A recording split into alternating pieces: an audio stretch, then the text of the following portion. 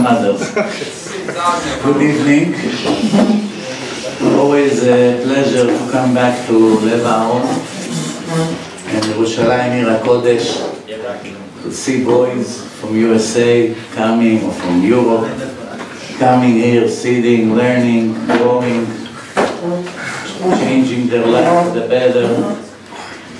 It gives me great pleasure. Everyone who loves Hashem has to love everyone who is a Torah scholar. It goes ha behatalia. If you love Hashem, you love everyone who loves his Torah. As for Shalom, you don't like Hashem, obviously allergic to the Torah, as we can see here in Israel, or the Reshaim here in the government. All they do is break their head. How can they destroy the Torah more and more and more? You can rest for a minute. It burns their feet. You know, maybe they will pass without a new decree on the Torah, just like the Greeks, maybe worse. Maybe worse than the time of the Greeks. Every time I get here, the topic is similar. The topic is similar because when you have boys, 19, 20, 21, 22, obviously the Yetzer Hara is boiling in this age. And there are two things in the mind of the people. Main problem is, who knows what is the main problem? No? College. College. Very good. Very good. College, and when the time comes, Shidduch. Yetzer Hara. If we gave this lecture when I was born, right? So if the lecture was taking place now in 2021 Leminyanam, if it would be 1980 Leminyanam, the lecture would be a little bit different. Because back then, if people went to college, the goyim and the atmosphere was not as terrible as it is today. Today, to go to college, unfortunately, I wish it wasn't the case. It's mamash pikuach nefesh deoraita every minute. Pikuach nefesh deoraita. Why? How many dangers the neshama has over there?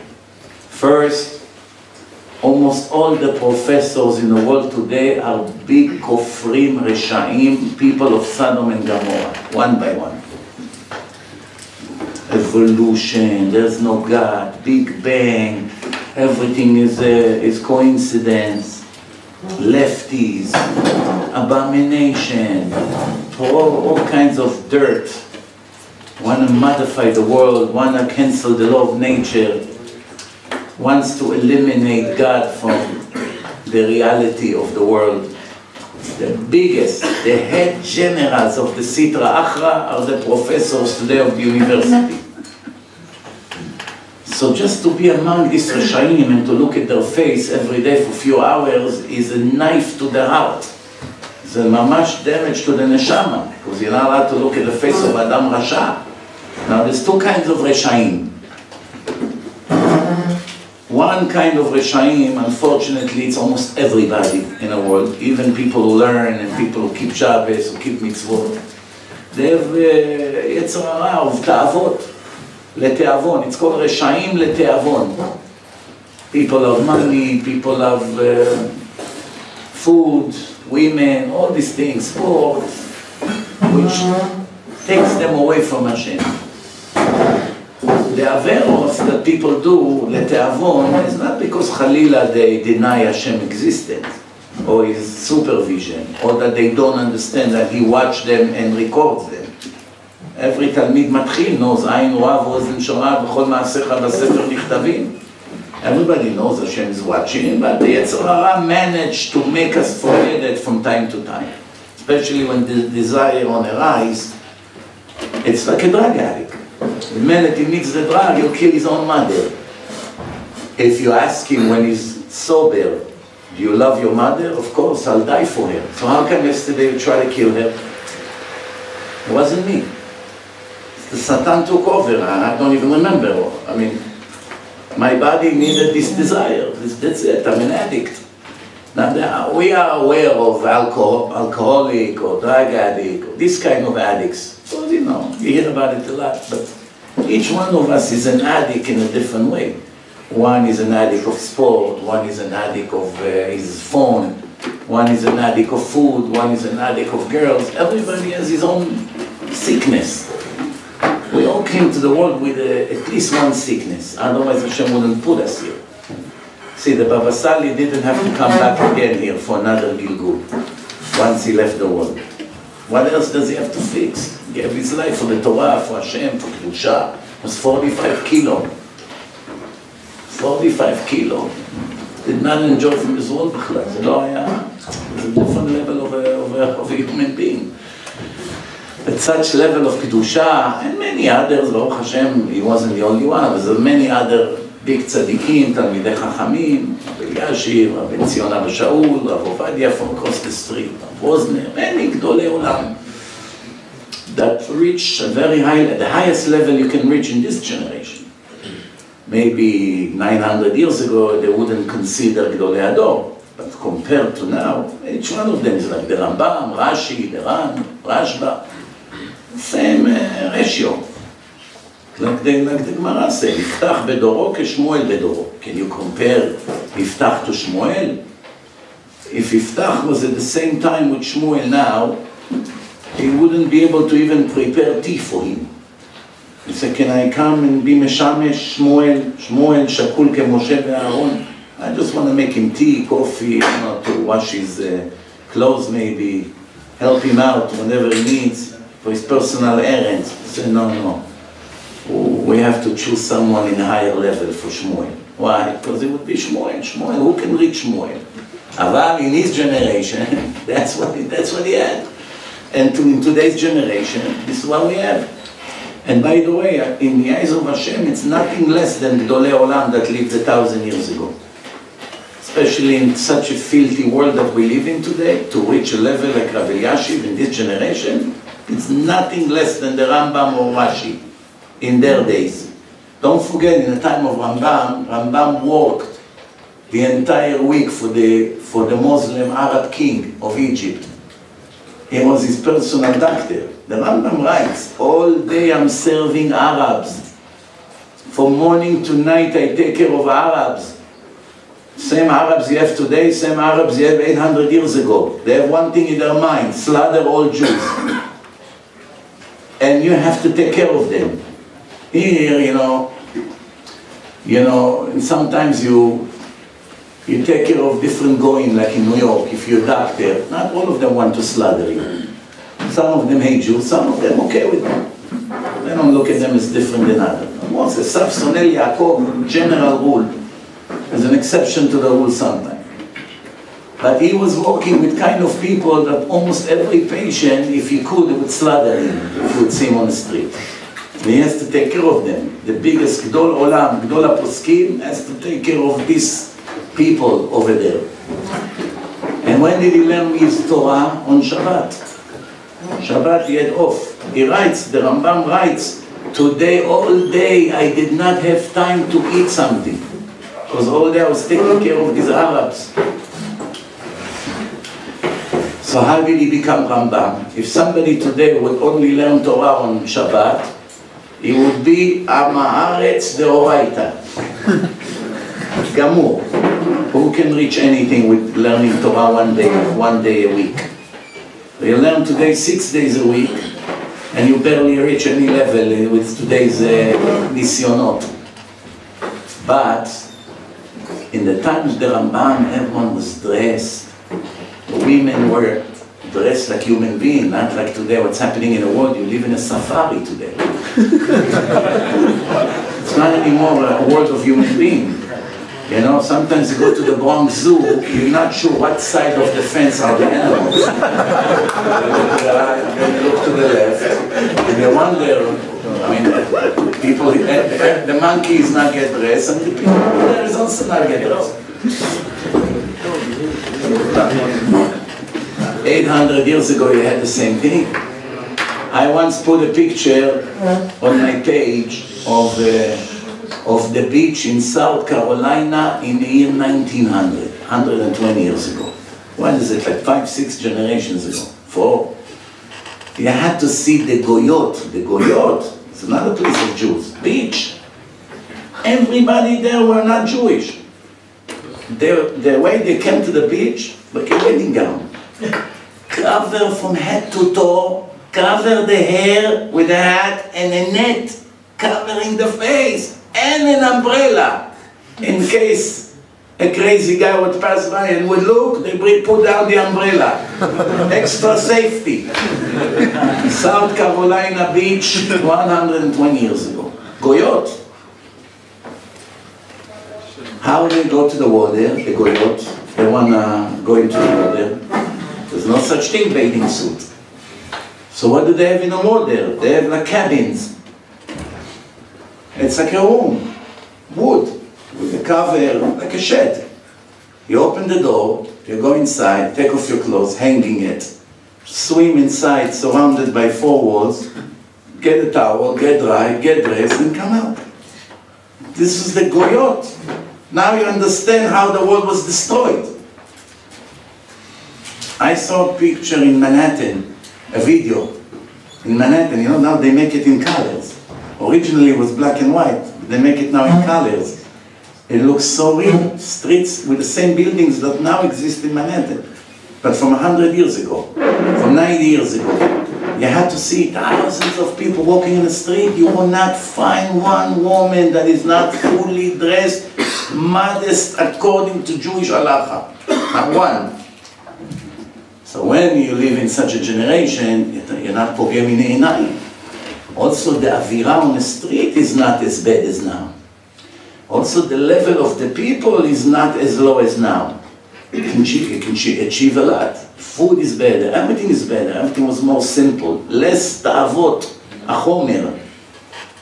Most places there is no electric, you come home, there's nothing to do. What are you going to do? You come home in the evening, you have a little lamp with oil, and you learn. All night you learn. Sit with the Gemara and you learn, there's nothing else to do. Women did not even go to school. Women didn't go to school until 2 generations ago. There was no such thing, schools for girls, until Sarah Schneerer opened Bet Yaakov. Girls did not go to yeshiva. That's why the Gemara says, if you want to get married to a girl, check who her brothers are. What's the connection today? You have a girl that she's from Bet Yaakov, extremely smart and modest, and her brothers are all bums on the street.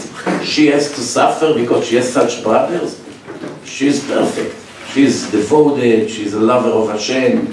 Her parents are also good people, but what can she do? She has 2 brothers and they're off the derech. Because of that, she's not a good girl. Today, the brothers are any indication about how the girl is going to be? No connection. She has her own world, she's allergic to them. She herself suffering being together with the same house with them. Why does she have to be punished for their choices? But back in time, since women did not go to school, the only Torah they learned in halacha and to read and write was from their brothers. Because they didn't go to school. So the brothers come home from yeshiva and they do chazar or Gemara or learn halacha. So she hears Torah in her house and slowly she learns how to read and she learns halachot and she learns what a woman needs to learn. And if her brothers are Bnei Torah, she's probably a good girl. Why? She had good influence. But today, the girls don't learn the Torah in the house. They learn it in yeshiva. It's a different world today. So, Rabotai, to go to college, not only is it pikuach nefesh, it's vada'i to destroy your neshama. Now I'm telling you from 26 years of experience. You know, if you know me a little bit, you know that I have about 6,000-7,000 lectures online. In Hebrew and in English, and some of them are 3-4 hours. So there's thousands of hours of Torah. And I've been all over in so many different countries and so many places. And I'm telling you, from experience, without offending anyone, there's always an exception to the rule, yes. If you want to ask me what percent is the exception of the rule in this case, 10%. I can say from experience. You don't have to believe me. You may have a different experience. I don't know. But I'm going deep. I analyze what I see. I don't just see something and ignore. I like to understand why it's like this. And I go to the root of the problem. From every 100 people that went to university that I met in my entire time, include Haredim, with beards, with kippot, Shomer Shabbos people, 90% of them bevadai are kofrim gmurim. With no doubt in my mind. That means no believers. No, they are believers. They believe there is Hashem. Or why would they put a kippah on? Or tzitzit, or keep Shabbos? If you don't believe in Hashem, don't keep Shabbos. They believe in Hashem. But they modify the Torah according to the garbage that they taught them in the university. First of all, they deny the 13th principle of Judaism many, many times. For instance, how many times people butchered me for just mentioning the word punishment? People would consider Orthodox or modern Orthodox. They call themselves Orthodox, not talking Reform. Reform, it's an honor. Let them butcher me all day. The more they do, the better I am. But it hurts to see Orthodox people do the same thing. From conservative and Reform, I don't have any expectation, obviously. But people who call themselves Orthodox, when they hear that I speak about a punishment or I read a verse from the Torah that Hashem said, Mechalel Shabbos Mot Yumat, they go crazy. They're ready to kill me for reading a pasuk that appeared in the Torah 12 times. How is it possible? How is it possible? How people that call themselves religious get angry when there is a pasuk in the Torah that are read next to them and they are allergic to the Torah? They want to redesign the Torah according to their own convenience. And the brainwash they went through in university. They push the venom, the poison of the kfirah, of the heresy, into their system, and these people will never ever be righteous again. מעוות לא יוכל לתקון. Very rarely you find someone that was few years in university and was able to move on and not get hurt from the heresy he heard over there. Or from the type of people who sat next to him in a bench, if you know what I mean. Online. Oh, online is a different story. The question is if there's heresy there or not. Remember, there are two issues here. One is the goyot and all the other metoavim over there, people of abomination, that you have to sit with them in a class for 4 years and look at their faces and hear their voices. It's already a disaster for your neshama. But let's say you are online, you don't really see them. You only see the professor, who say you're allowed to look at his face. Is also one of them. Who are these professors? Professor for math, professor for history. Where does he go when he finishes college? To his husband. So where does he go? You want to look at the face of someone like that because you want to learn a little math? That's what the world has become. The problem is that almost all of them are lefty, Democrat, wicked Reshaim, haters of holiness. And not only, they're not passive, they're very active. They force their rotten opinion on everyone. Freedom of speech exists only by lefties. No righties have any right to say anything. Not only in America, here is the same story. Anytime someone wants to say something in the name of the Torah, they cut it off in editing. I have a lot of famous celebrities, what they call here, that are in touch with me. And they're every day on the television. I make them more and more religious over the time. And I always tell them, use the stage you have to push Jewish agendas. Why come you never say a word about the purpose of life, something, recommend as a good film for them to watch? So one of them told me, Rabbi, you're very naive, you still don't know what's going on here on television, huh? All of the people over there, one by one, are people of abomination. And even if I say today in the morning when I put on tefillin, they cut it in the editing. that I speak about myself, that today Nachti Tfilin, they cut it out. Why? He's a man of influence. There's a lot of teenagers follow this singer. So if you say I put tefillin, maybe a lot of Chilonim kids will say, oh, you know what, I also have tefillin. If my hero puts tefillin, let me also put tefillin. They know it, this metoavim. Immediately they run and cut it out. And they get warning. Rav Uri Zohar is the Baal Tshuva of the generation. The Baal Tshuva of the generation. Why? First of all, when he became a Baal Tshuva, he was a movie star. Yeah, he was a movie star. He was a movie star and a director, very famous, had TV shows, and he was a host in many shows. Even in Hollywood, they offered him to enter over there the show world. And in his days, like 40-something years ago, when he became Baal Tshuva, it wasn't like today. Everybody has non-stop CDs, USBs, books.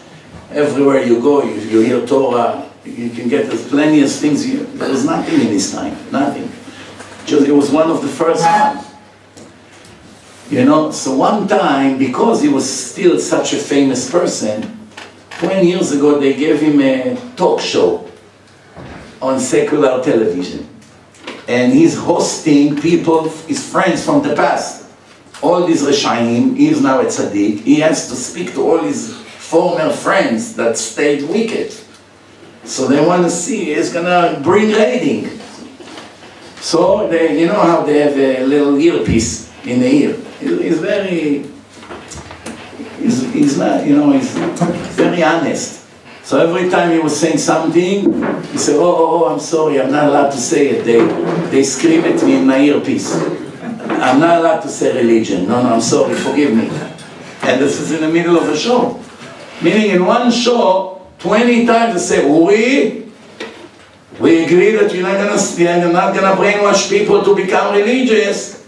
Uri, we agree without saying Shabbat. Uri, why you say tefillin? So you're breaking the rule. This is who runs the country now. People that sit in the government. You know, we today now live in the middle of the prophecy of the Gemara in Masechet Sota. Mamash, the Gemara gave nevuah. In the end of the Gemara describes what's going to happen before the Mashiach would come. The Gemara concludes, ואין לנו על מי לסמוך אלא על אבינו שבשמיים. Meaning, until that time, you will be able to count on Hashem and His messengers. Hashem will have messengers.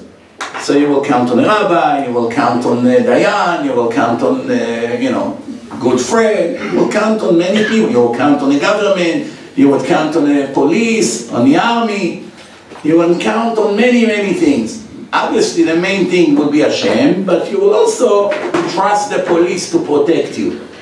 You would trust the army to save the country. You would trust the Air Force, you would trust the police, protecting your house from robberies. You would trust the government that they really want something good for your country. Now these days are over. You cannot trust anyone. In case you think that you can trust the Israeli government or the United States government, let me tell you something that you understand.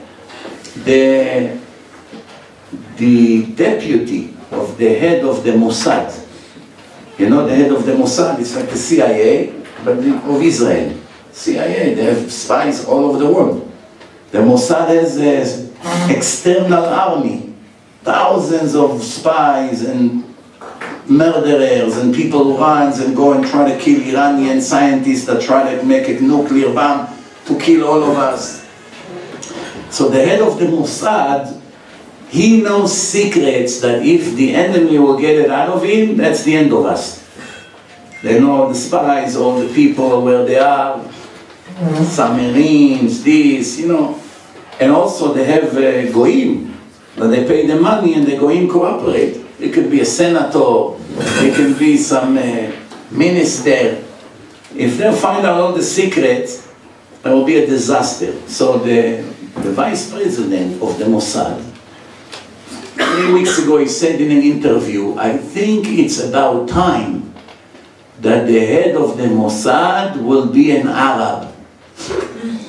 You understand what morons we're dealing with here? Our life is in the hand of this idiot. He wants to give the cheese to the cat and say it's about time the cat will guard the cheese over here. How can you be that dumb? You cannot be a spy or a head of the CIA if you're a stupid person. I'm sure they have good education, I'm sure they have degrees, life experience, it's not a little kid. How can he be so stupid? How can someone that went to a lot of education through his life reach such a level that is dumber than a shoe? How can it be?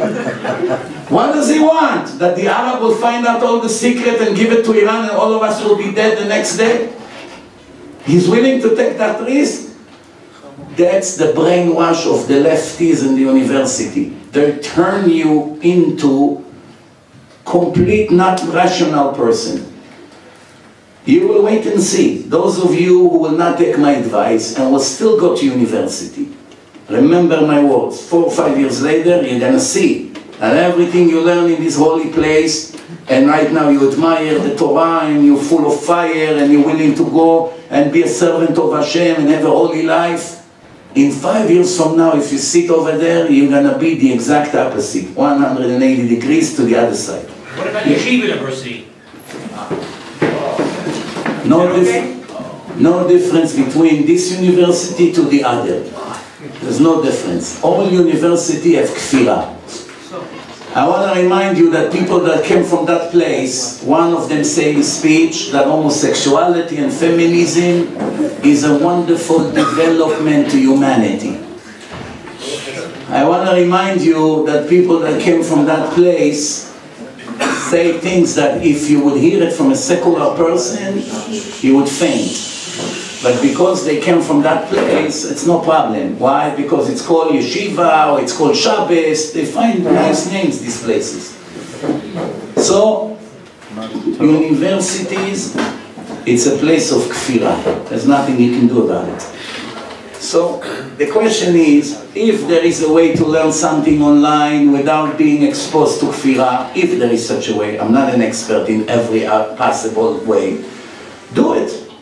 It's not a crime to get a profession and make your own living as Ben Torah. It's not a crime. The question is, in order for you to gain secular studies and get some kind of a job one day, do you have to go through 4 or 5 years of heresy every moment? Who gave you permission? You gave... What about Jewish doctors? Should we get Jewish doctors? I tell you something, my daughter wanted to be a doctor. She had very high grades. I told her, don't do it. She said, why? I said, let me tell you the life of a Jewish doctor. Nobody thinks about it. Let me refresh your memory in case you forgot. If you are a Jewish doctor in America or in Israel, right? That's most of the Jewish doctors are either in the United States or here or in England, Europe. Okay, let me see the life of a Jewish doctor. Religious. Wakes up in the morning, go to Shachrit, finish Minyan, maybe learns Daf Yomi, and runs to the hospital. From morning to night, let's say he works 10 hours a day, okay? And he sees 50 patients per day, let's say. Plus operations and other things. And emails from patients, what to do, you know, he has to take care of his patients. If it's in New York, from the 100 patients that come to him now, how many of them are righteous? If he's lucky, 1 or 2. First, you have tons of Arabs, anti-Semites, who wants to slaughter all Jews. You got to take care of them. You have Nazis with swastikas. They come, you have to take care of them. You have Pakistanis, you have to take care of them. You have Indian who bow down to the cow. You have to take care of them. You have a lot of gays. You have to take care of them. You have to make their life better, that they can continue to do crimes against Hashem. So your entire work is helping wicked people to continue to rebel against Hashem. Why would you want to be a doctor, you tell me? What about the Jewish people? Well, if there was a way to be a doctor in Haredi community, now 100% of your patients are Haredim, be a doctor. then I would strongly recommend it. Good, you deal with chesed all day, and you take care of Shomrei Shabbat, of Talmidei Chachamim, but you know in America, you cannot tell a goy, I'm sorry, I cannot take care of you. Once you open a place, every patient who walks through the door, you must take care of him, or in a hospital. So it's not so realistic. Now I'll tell you, one time I went to visit someone in Be'er Sheva hospital, here in Israel. I saw over there 300 people in a hospital waiting, sitting outside. All of them were Arabs. Bedouin from Be'er Sheva. Be'er Sheva hospital, 90% of the people who are treated there are Arabs who called for our death. The Bedouin of Be'er Sheva, they took over, they shot, they robbed. You gotta take care of them. You are a Jewish doctor, all day you have to take care of these monsters. Why would you want such a job?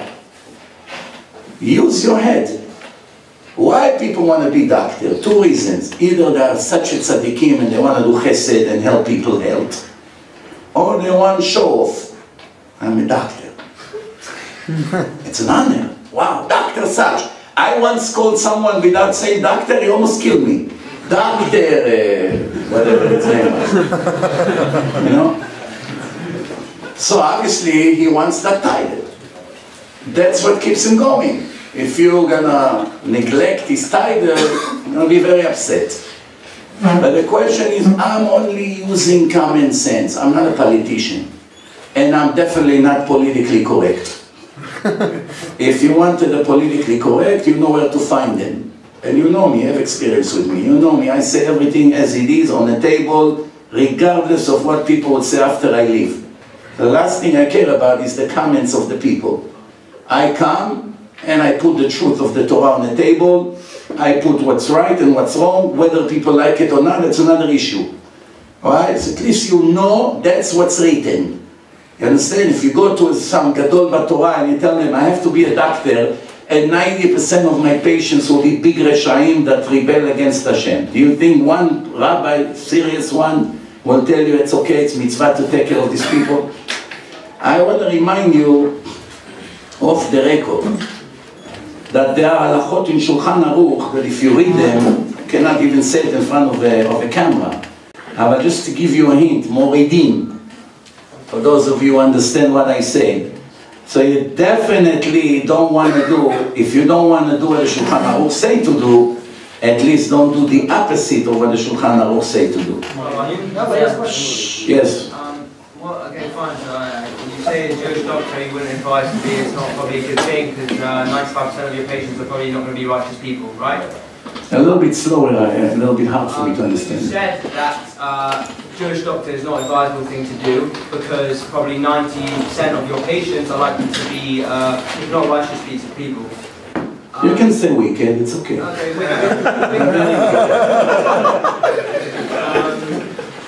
but what about organisations such as Hatzalah, where, okay, you're still being a Jewish doctor, but for me in Hendon, the response time for Hatzalah is 4 minutes, whilst the average response time for the normal ambulance is 11 minutes, 12 minutes. They are making such a significant difference that it's complete Pekach Nefesh. And it's a Jewish organisation which 95% of the time is helping only Jews.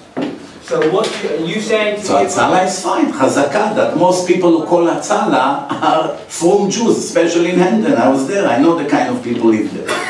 I want to tell you something else, you know. In life, if a stockbroker offers you 2 stocks, one stock will bring you 1,000% on your money a year, and one stock will bring you 20% on your money a year. Everybody knows that 20% is a very good investment. 20% a year doing nothing, just buying stock. I wish everyone will agree to such thing. Even Warren Buffett will agree to make 20% on his money doing nothing, whatever he has. Just sit and collect. It's a lot of money, 20%. The question is, if someone will come to you and say 20% is great, but I'm going to give you 1,000% on your money, which stock would you buy? Would you buy 50-50? 50% from the 1,000%, 50% from the 20%? That means you are brainless. What kind of a person will do such thing? You have an opportunity to make, let's say you have $1 million. in the end of the year it's going to be $10 million profit. Why would you settle on 20%? Got it? 20% and 1,000% is a huge difference, right? So I don't know if you got the point, of what I'm trying to say, but I'll clarify it. Atzala is a big mitzvah. You can even save life, you can relieve pain from people, you can help people deliver babies. There's a lot of great things they do, there's no question. We're not debating that being a Hatzala person is busy all day with mitzvot. But that's 20% a year. Sitting in yeshiva and learning and becoming a Talmid Chacham is 1,000% a year. While leaving the Torah and going to be an Hatzala driver or paramedic. And in case you're not convinced, the Gemara says it. Two people learn Gemara. Reuven and Shimon learns Gemara. Shimon is facing the lake. Reuven is facing the Aron Kodesh. From the window you see the lake. So now, Chas v'Shalom, someone is drowning. You see somebody is drowning in a lake. Shimon quickly closed the Gemara, because he saw it. Reuven sits with the back to the person. Shimon got up and started to run, jumped into the water, swim, got that person, saved his life. The whole thing took 20 minutes. 20 minutes. The Chafetz Chaim, he did a calculation how many mitzvot a person earns per 1 hour of learning. Chafetz Chaim said, you have an average person says 200 words per minute. And an average word has 5 letters. Average, sometimes more, sometimes less. So it's approximately 1,000 letters per minute. So each letter from a Torah or Gemara or Shulchan Aruch that you actually pronounce, each letter is mitzvah deoraita. Each letter. So now, if you have 1,000 letters per minute, that's 60,000 mitzvot per hour.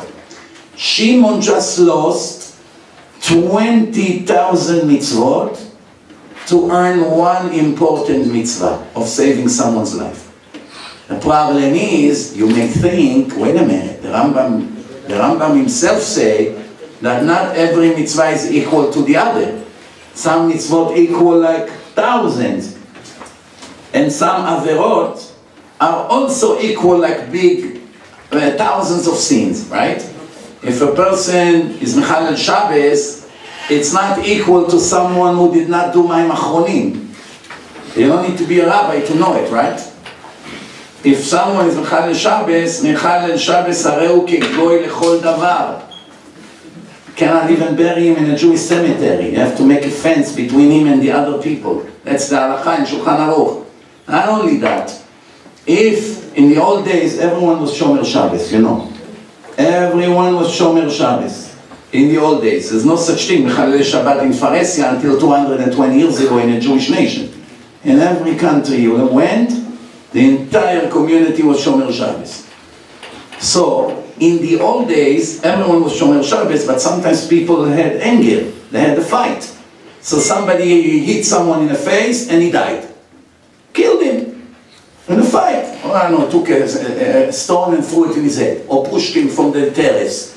And he killed him. He's a murderer now. 2 witnesses testified. And they have to execute that person. Rotzeach. B'mizid. So they had a section that they buried all the murderers. 1, 2, 3, 4. Section of murderers. They're all Shomer Shabbos. But they killed. He killed him and he killed her.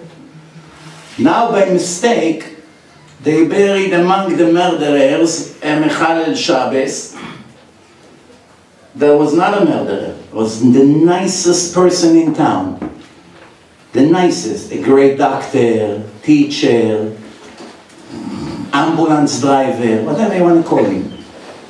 Everyone likes him, he has such nice middles. But he's Mechalel Shabbos. Smoke on Shabbos, drive the car, whatever the case is. By mistake, they buried him among the murderers. Halakha.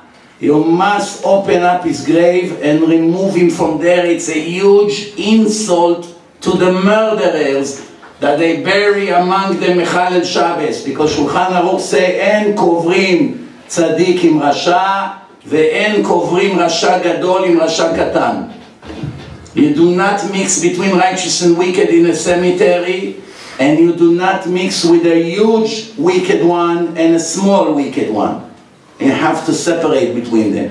Why? The extra wicked people destroying the peace of mind on the people next to them. They have no rest. How did you dare such a Rasha next to me? I wasn't so bad. Remember, that's Olam HaEmet over there. You feel it. You feel the Oy LaRasha, Oy LeShcheno. There was one Hasid, Vishnitz Hasid, that left the religion, went off the derech, and married a Goya. Something like this. One time, many years ago, Hasidut Vishnitz in America was on a very, very negative balance. Big, few $1 million negative. Back then, is multiplied by 10 today. It was a big danger to their existence financially. What are we going to do? We're in a negative balance. We don't know what to do. One person say, there was one that used to be a Vishnitzer Hasid. He's a billionaire. And someone actually told him that we're not doing so well financially, and immediately he offered to give $5 million and close the entire deficit in one check. But he has one request, condition. What's the request?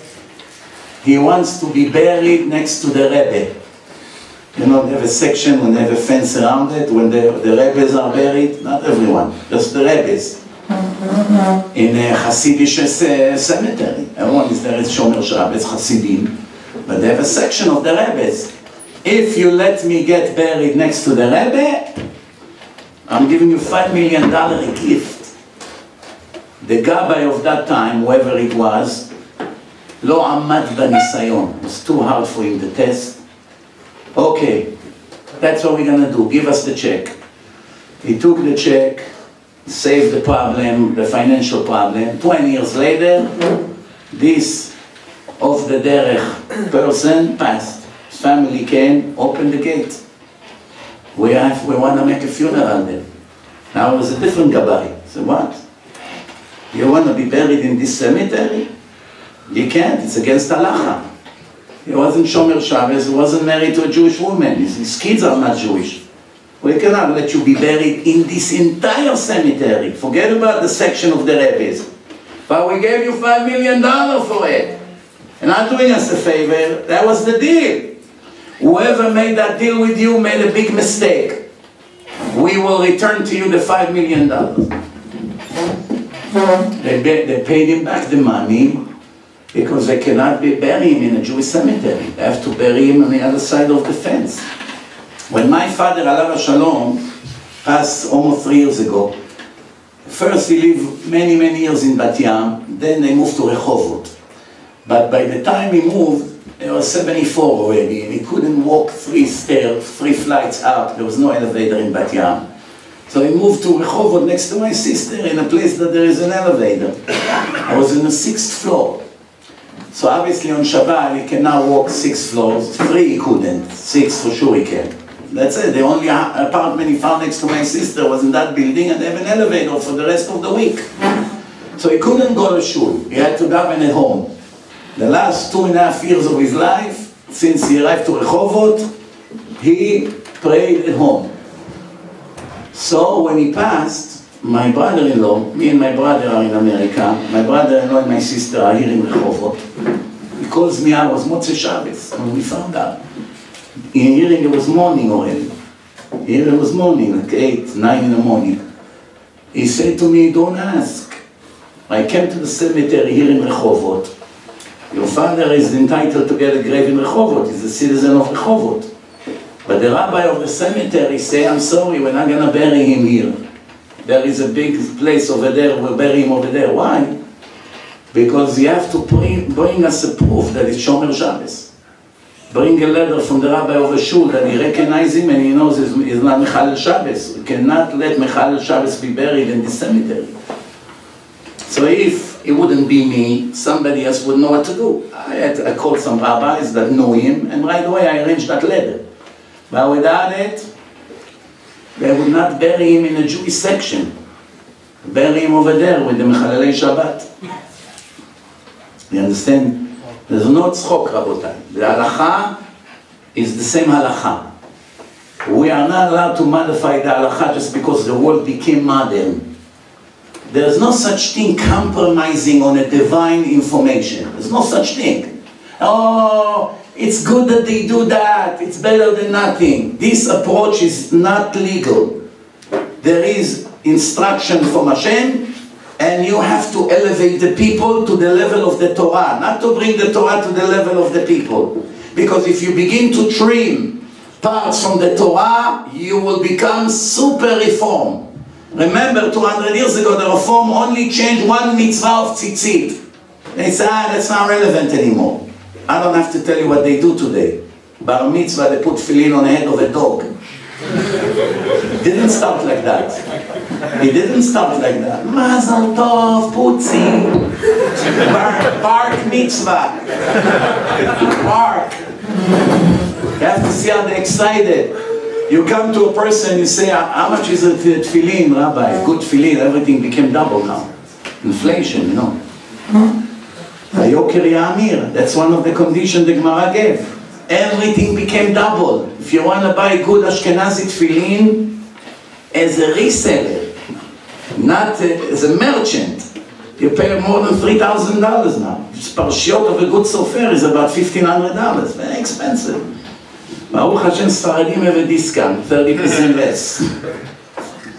Everything became very expensive, but back then they paid $2,000 for that tefillin, this reforming.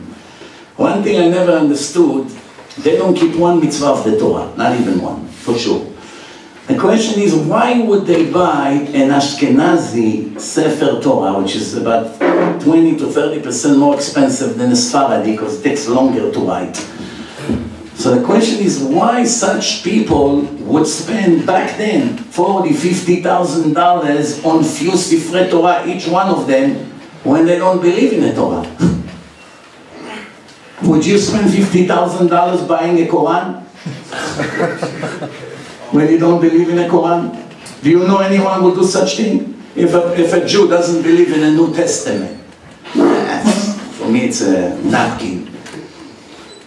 I want to sell you this napkin for $50,000. You should put it in your house. What are the odds? Who would spend $50,000 on a Sefer Torah when they deny the exodus of Egypt? So there's no such thing. It's all fairy tales. One chief rabbi of a famous country,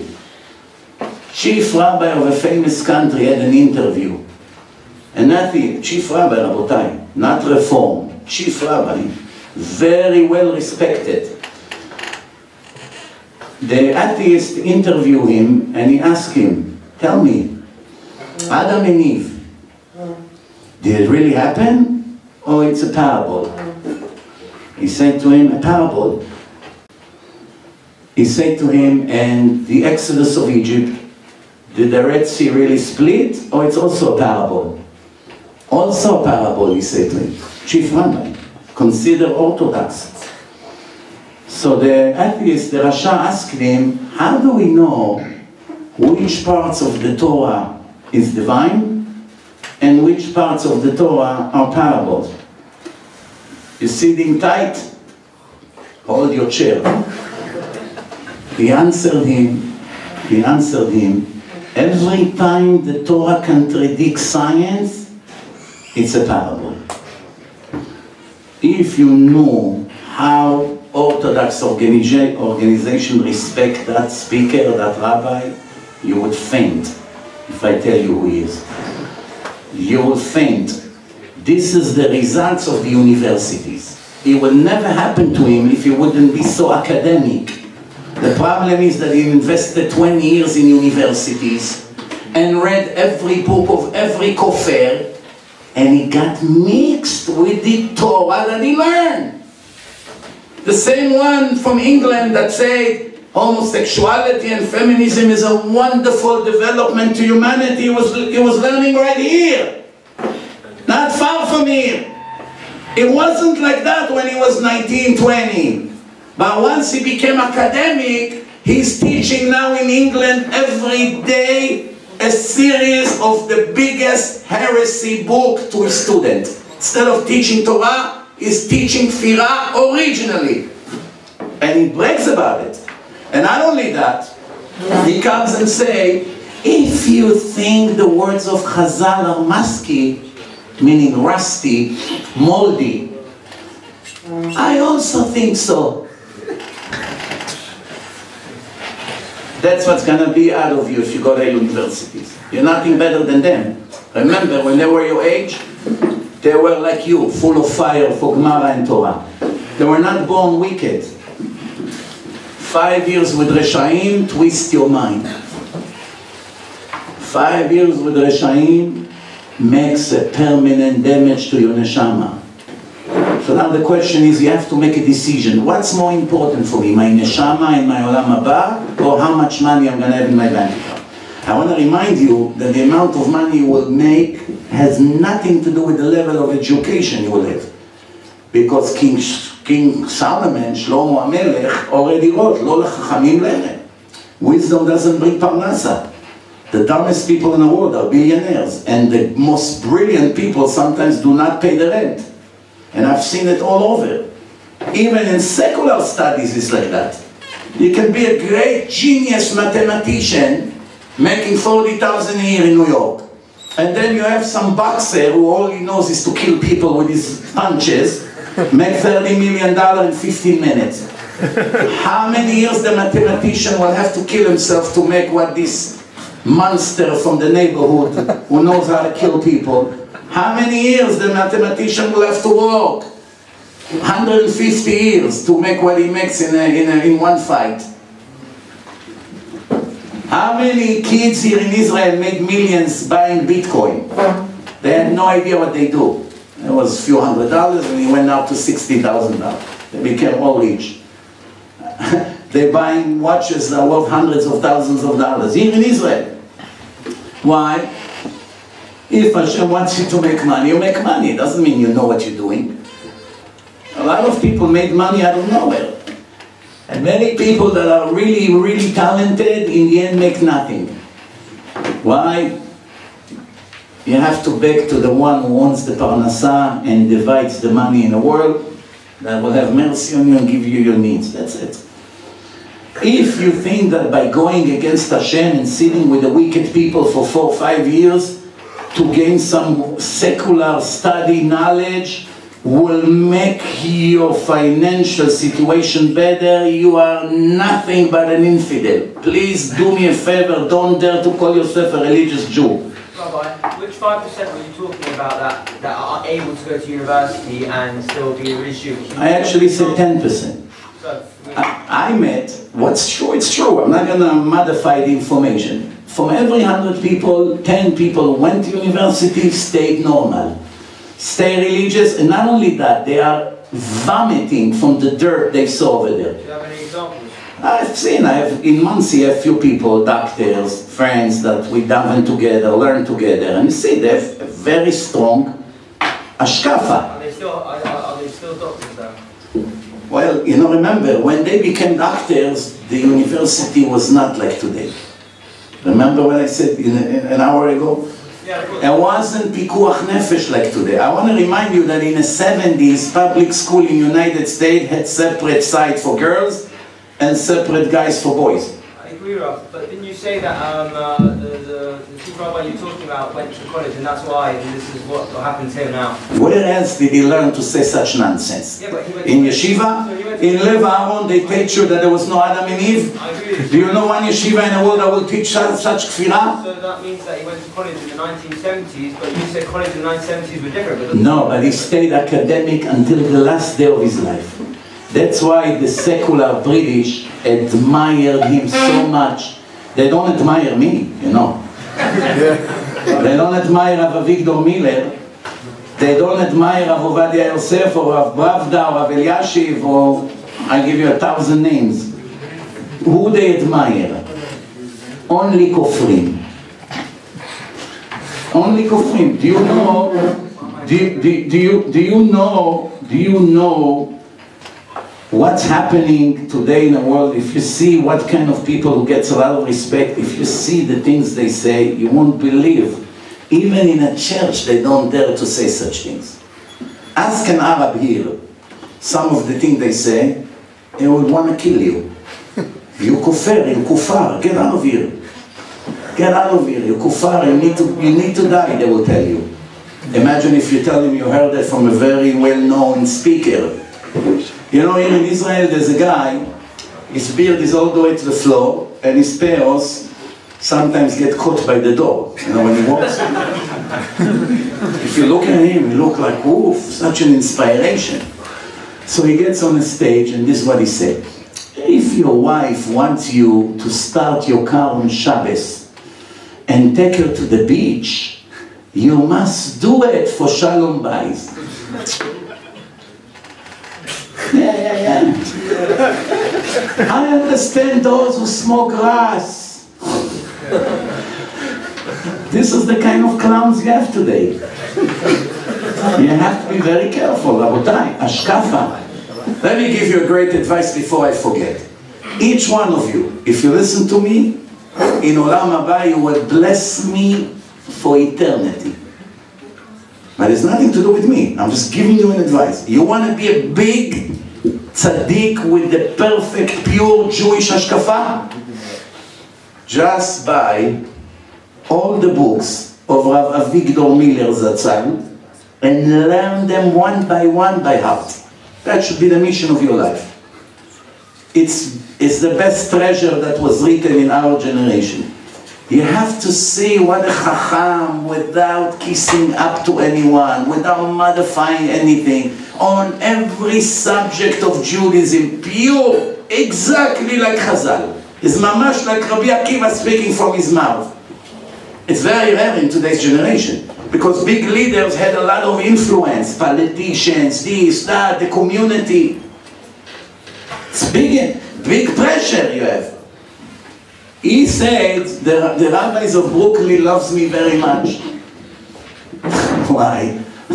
Every time I give my weekly speech, meaning Musar, half of the people get up and leave. And where do they go? To different synagogues in Brooklyn. So I supply to them a lot of daveners. I have a question. So, Baruch Hashem, last year you gave this advice, and I listened to Rabbi Mizrachi, and I loved him. It was awesome. But I listened to one of his tapes. It's called The True Truth.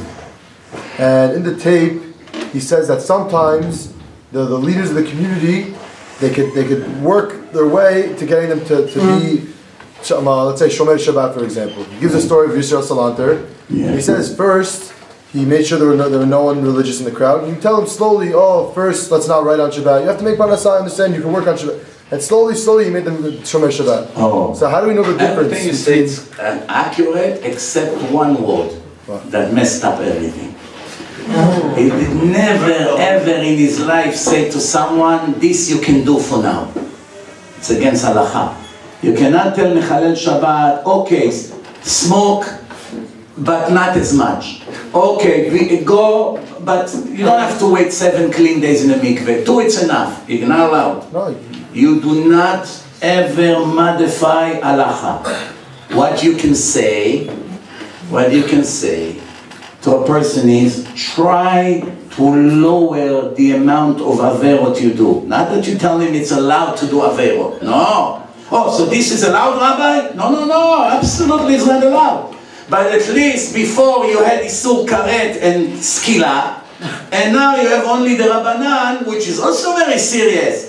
But at least you lower the amount of sins. Don't ever say this is allowed for now. In your level, this is also good. That's a very big averah to say such thing. Remember, the Torah does not belong to each one of us. We are not the masters of the Torah. We don't have copyright. Only Hashem has copyright.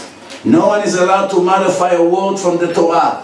Whatever the truth is, even if it's not popular, Don't be politically correct. Politically correct equal a big liar. That's what it is. Don't do laundry to certain words, making them sound and smell better. That's all a scam. Being politically correct, coming to people and say, well, if you come with a car for now, we understand. There's no such thing. You're not allowed to come to the synagogue on Shabbat with a car. And you have to speak about it. And if they stop coming, it's not my problem. Right? You understand why? Because if he's going to come 20 years to your shul with a car, it happened to me once. I spoke in a shul in New York for about almost 2 years, every week, weekly shiur. Baruch Hashem, I was very successful over there. All the young and professional became Shomrei Shabbat. Mamash, everybody. It was a revolution in the community. And one time, I was speaking over there about something that someone told me, that there are people in this community who still come from far away with a car on Shabbos. And I said, I don't understand. You want to daven in your own kind of synagogue, meaning your nationality, which there are not that many in New York, so you come from half an hour drive on Shabbat because you want to join the tradition of your parents. It's very nice to join the tradition, but what happens if you have to do Isur D'Oraita just for tradition of your parents? Where does it say that something like this is allowed? You're not allowed to drive on Shabbat. You cannot invest $1 million to make a penny. It doesn't work that way. Doing Isur Skila, every time you hit the gas, it's another Isur Skila. Every time. So driving from Queens to Brooklyn or the other way around, it's about almost an hour ride. You have to press the gas probably 500 times. It's 500 Isur Skila to come to do Mitzvah de Rabbanan. What? Where is your head? Who gave permission to such thing? So the rabbi over there, when he heard that, he was still standing all the way in the end in the hallway with the president of the community. So one very rich guy and one very modern rabbi. They looked at me from far, big synagogue full of people, and I'm ruining their plan now. Because they want them to come with a car on Shabbat. Because there's a lot of rich people, and they come on Shabbat, they do auction for the aliyot, and they buy it for thousands of dollars. If they won't come, these rich people in the car, they live in fancy areas, they won't come all the way to the shul, income of the shul will go down. So I see the rabbi over there, he goes like this. Like this. And I go even extra gas, I press the gas harder. And the president said, and I go full force to tell them what does it mean Chalel Shabbat. What do you think happened? He jumped into the shul. Excuse me, we have a little emergency. Rabbi, we need to talk to you outside. Something just happened. They don't know, they didn't see it. They put the back to it. I get off in the middle of a lecture. I went outside. What do you do? Why did you tell them this? I said, did I say something wrong? Well, they have to drive on Shabbat? Of course not. But we never tell them anything. We don't tell them come with the car, but we also don't tell them don't come without the car. Meaning, we pretend we don't see. So I said to them, I don't understand. Isn't it better that they pray where they live, Redneck, Five Towns, Brooklyn, Sfaradi, Ashkenazi, Hasidish, kosher shul, who cares what? In a kosher minyan, they have next to their house, they're going to drive all the way to here just to what? For what? No, you have to go fix the mistake you made. I made a mistake. So now, I know what's going to happen now. It's a big nisayon for me, for Hashem, because they're going to throw me out from the place. And I made, Baruch Hashem, a great avodah sham. So I got up on the stage, and what would you say if you were instead of me now? They're actually threatening you in a nice way, that you have to go and fix what you just say, meaning, tell them it's okay to come with the car. what would you say? No? So I tell you what I did. I got up on the stage and I said, Rabotai, do you know what was the emergency? They just asked me to fix what I told you, that you should be able to continue to come with the car. And I just want to tell you, and they're still standing watching, do not listen to them. They're not going to be in your trial to defend you when Hashem is going to punish you for all this Chilulei Shabbat. Don't listen to them. You cannot drive the car no matter what, unless there is a life risk. To come to this traditional community, it's a life risk? No, you don't have no permission. One time I was in San Diego, I spoke about why are you coming with a car? So one guy got up, a rich guy, got angry. I drive 40 minutes to get to this Faradi Minyan with my kids, that the only thing they hear once a week, they're going to hear the Torah and they're going to hear a little speech from the rabbi. Now you're telling me not to come with a car? So I say to him, let me ask you a question. When Hashem gave the Torah 3,300 years ago, did he know the generation we lived in details? He said yes. Did he know you and where you're going to live and the synagogue in San Diego and how far Jews would live close to kosher shuls? Did he know that? Yes. Did he know people would live far away from communities and people would use car to go to shuls? It was something, it's not something new to him. Hashem saw the world until the end, the last second of this world. So if Hashem knew that there will be thousands of Jews who live far away from a shul, they have no shul in the town, he saws everything, and he still wrote in the Torah that the only reason I allow you to break Shabbat is for life risk, not for tefillah betzibur. That means praying together in a minyan does not justify chilul Shabbat. If Hashem thought that it's so important, that it's more important than Shabbat, he would write in the Torah, there are two permissions to break Shabbat, life risk and tefillah betzibur. That's it. And then I would be more than happy to encourage people to come with a car on Shabbat. Why? Because Hashem said so. But he didn't have what to answer. Sometimes we don't think. We get angry. One little detail you don't pay attention, and you have the wrong conclusion. So believe me, the advice I gave you is going to be a treasure for your life.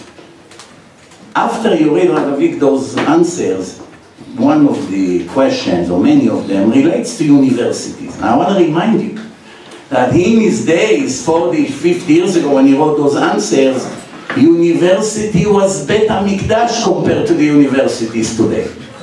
But I want you still to read what he wrote about it 40 years ago. And then you will do 1,000,000 times Kal Vachomer. 1,000,000 times Kal Vachomer. I want to tell you one more thing. Reality shows that 85% of the people in America graduate university and do not work in what they learn at all. That means university, if it's good only for 15% of the people. The 15% that do what they learn in university, most of them make less than an Uber driver. Yes. An Uber driver that came from Uzbekistan, or from Georgia, or from Egypt, or from anywhere else in the world, drive a taxi, listening to CDs all day of Torah. It's like sitting in yeshiva. 10 hours a day, he hears drashot. 60, 70,000 years. If he's a limo driver, it can be even 120. Fancy car. How many college graduates, art history, even nurses, all kinds of other people make less? And they stuck with student loans with 6% interest for 20 years. Many people in America are waiting for Mashiach, but much more people are waiting for Sleepy Joe to waive their student loans.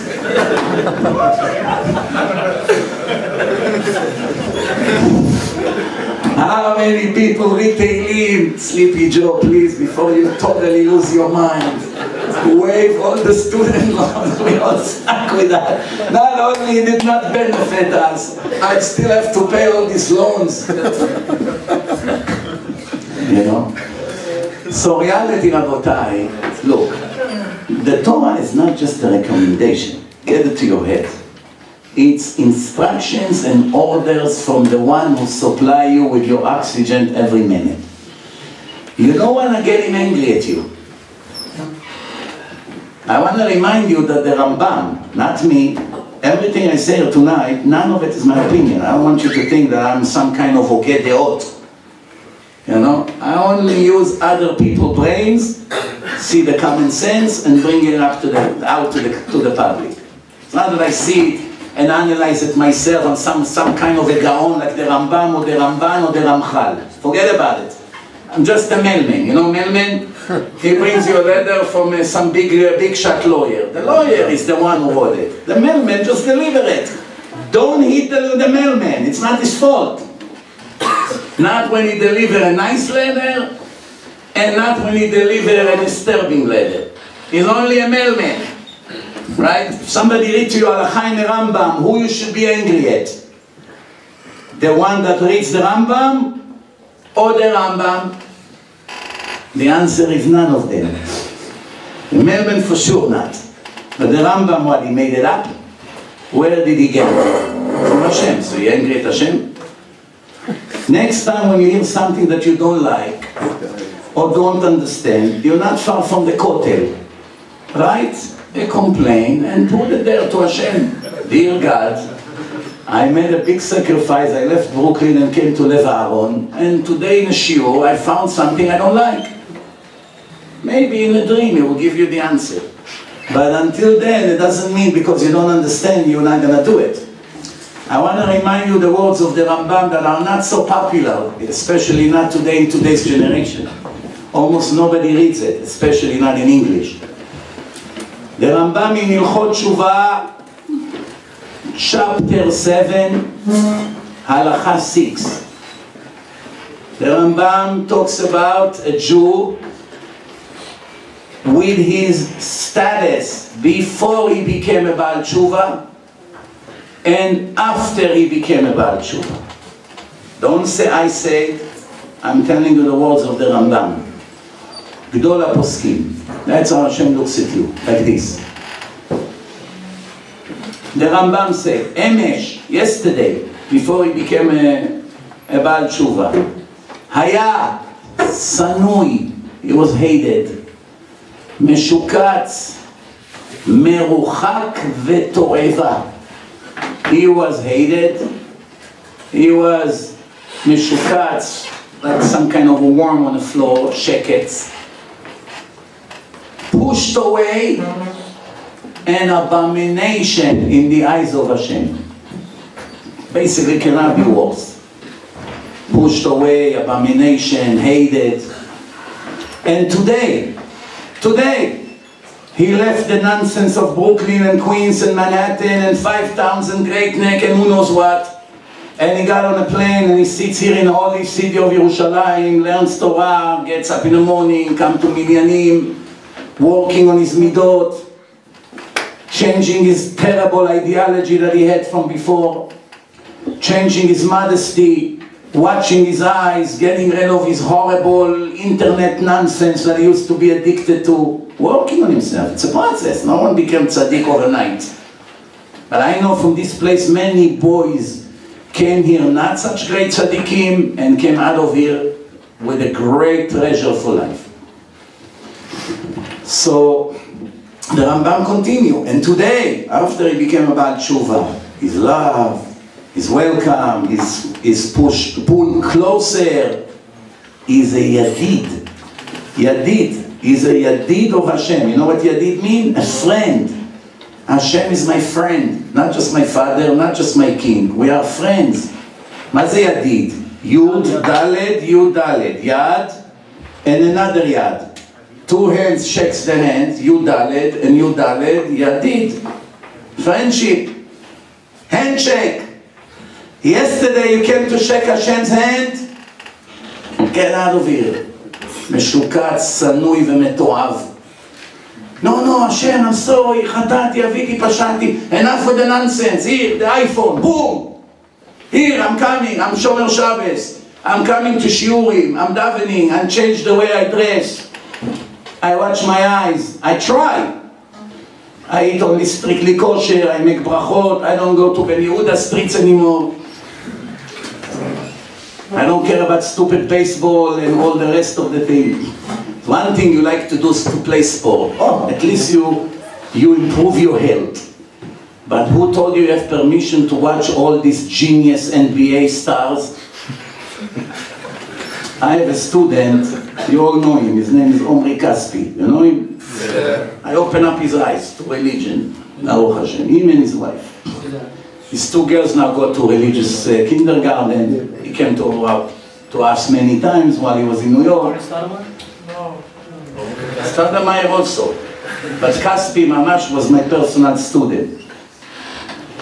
So I asked him, now when you know the truth, you're listening to me daily, how do you feel among these people? He said to me, if you know how stupid and wicked they are, then you would admire me that I'm not fainting next to them. So now one of them you have 1 minute conversation to have with him.